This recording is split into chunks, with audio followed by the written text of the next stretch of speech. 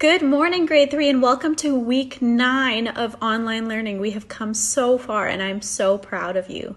Today, for your attendance challenge, I want you to take a picture or a video of you making the silliest face that you can think of and send that to me.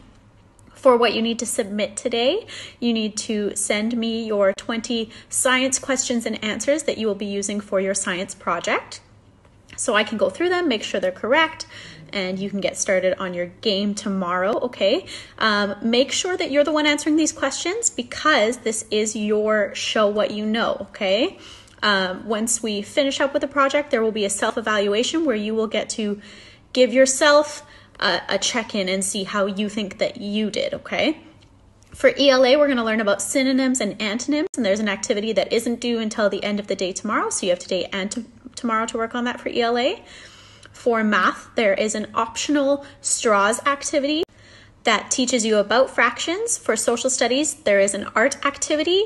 This is part of the social studies, so you do need to do this, okay? You have until Thursday to finish it up. And for science, you will just be finishing up working on your 20 questions and answers. That's your day today.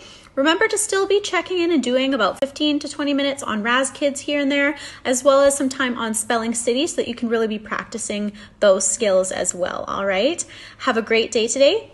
Take a big deep breath in. Let it go. Let's get going.